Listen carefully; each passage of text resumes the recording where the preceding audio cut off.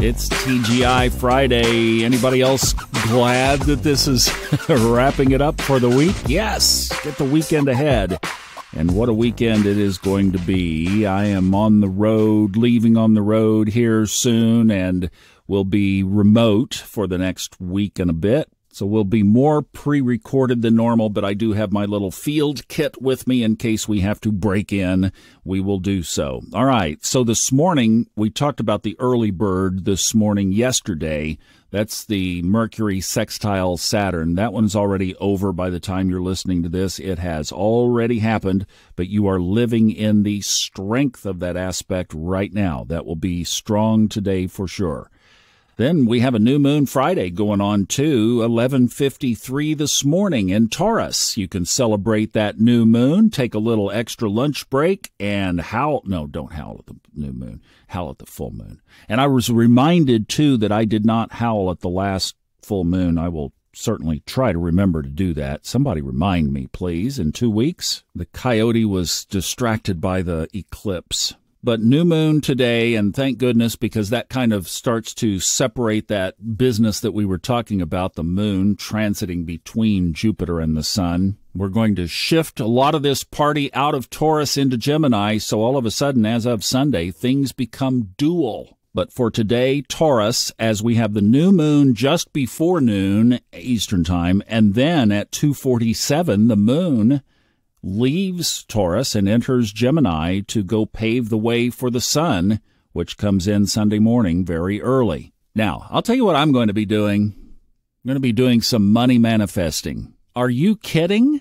Jupiter, the North Node, Mercury, a new moon, Uranus, surprises, surprise me happily, surprise me in a good way, surprise me with avalanches of abundance. And Jupiter, make it big. In fact, right now, with the sun in there, is probably the best time to set your money intentions for the year. Do it today and tomorrow because Sunday, it's a Gemini sun. So let's catch this last little part of the amplified Taurian energy as the sun is leaving. Let's close the door with this powerful, okay, this is what this Jupiter in Taurus transit is going to look like for me. You've got a blank check from the universe sitting on your desk. You have your quill pen in hand. Fill it in carefully. I would say really spend some time with this. Think about the whole year ahead. You have Jupiter in Taurus. The sun setting up at the end of the sign, bracketing Jupiter's at the beginning, the sun is at the end. This is the imprint of what's going to happen over the next year. Set your intentions, define them clearly, write them out, maybe even do Napoleon Hill's little trick of put them in a card and put them in your purse or your wallet or on your bathroom mirror or someplace where you can refer to them. This is that big. This is the whole deal of really the message of this podcast needs to be setting these intentions clearly before the sun leaves for Gemini. I think you get the message. It is super powerful. Now, another little log you could add to the fire is tomorrow morning. See, this would be a good time this weekend to set your alarm and catch these things as they're happening. So the first alarm would be 11:53 a.m. Eastern Time or your time zone equivalent. The next one would be tomorrow morning at 11:30 a.m. Eastern Time or your equivalent when Mars leaves Cancer, where it was not so happy, for Leo, where it can bask in the sun and fire again. Mars is going, oh, it's so nice to be warm. I don't know why it is, but that symbolism of Leo, it just reminds me of Florida. I don't know, and I'm leaving for Florida in a day or two, so yeah, that's a perfect analogy of fire on fire. And of course, then Saturday night, we've got the big aspect exact. We've been talking about it all week. It's been in the oven the whole time. But as of 11:12 Saturday night, Mars will be officially opposite Pluto. The exactness of that one not quite as specific or important because Pluto moves so slowly. It's like this big rock on the other side of the chart, right? Mars has been dancing toward it, but now it finally gets to kiss it right on the lips. Now, when I'm talking about Mars moving into Leo's fire, I'm talking about that from those of us in the perspective of living on our highest timeline. But for the mundane, this is a very difficult aspect. This could be for somebody who is not or who is running from the kinds of things that Pluto would like to transform. Boy, it's got the ultimate power to level the blow.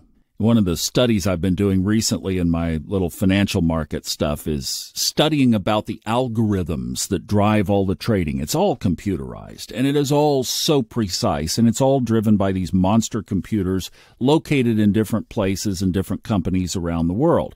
It's algorithm computer program driven. And one of the things about those algorithms is they can see all time frames at the same time. I mean, it's obvious that the computers they use to take your money are much bigger and more sophisticated even than the Defense Department's computers. I mean, these are super computers. And they can see every little window, every perspective, every different time frame. To me, that's the same eyes that Pluto has. Pluto has eyes on all of it and can do its work and interject and interact where it's needed, as it's needed, in every little minute situation to bring about transformation. Well, that's happening tomorrow night at 11:12 Eastern Time. Then early in the morning at 3:09 a.m., the sun moves into Gemini. Now we start to have that plurality that we'll talk about more next week.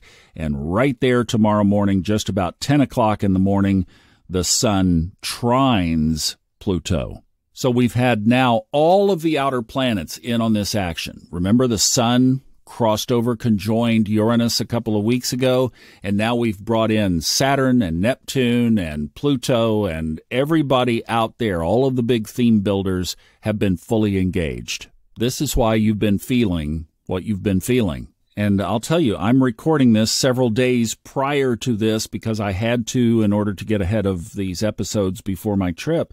Honestly, I have no idea what's going to have happened by now. But if we need to, we will talk about it in the moment. It's just, the astrology right now is just so amazing. Next week, it does start to thin out. And then, as we mentioned, answering that question on Wednesday, by the end of the month and into the 1st of June, it's a different picture. You still have some challenges, but it is at least a different picture. So I hope this sets you up well for the weekend. The big thing today is to work on that money intention and relationship intention. I mean, all things Taurus, right? Wherever you are in that spectrum. I think everybody could use a little extra love and a little extra money, right? So frame that up, and then we'll switch into the duality of Gemini. All right. You guys have a great rest of the weekend. I will be back with Ray. I'm planning on being back with Ray tomorrow, and then we'll go full on recorded through next week. See you guys. Have a great Friday. Bye.